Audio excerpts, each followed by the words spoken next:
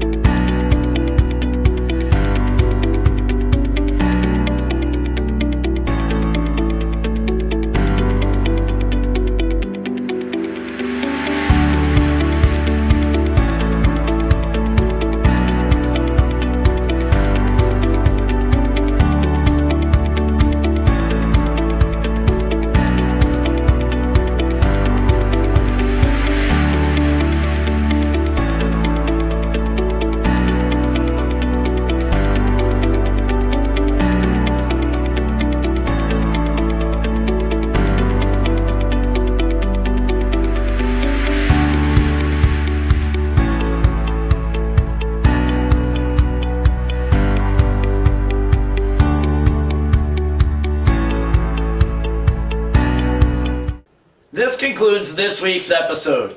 Next week we plan to have highlights for you from many of our winter sports teams here at Mount St. Charles. As always, we are looking for highlights from you, the viewers.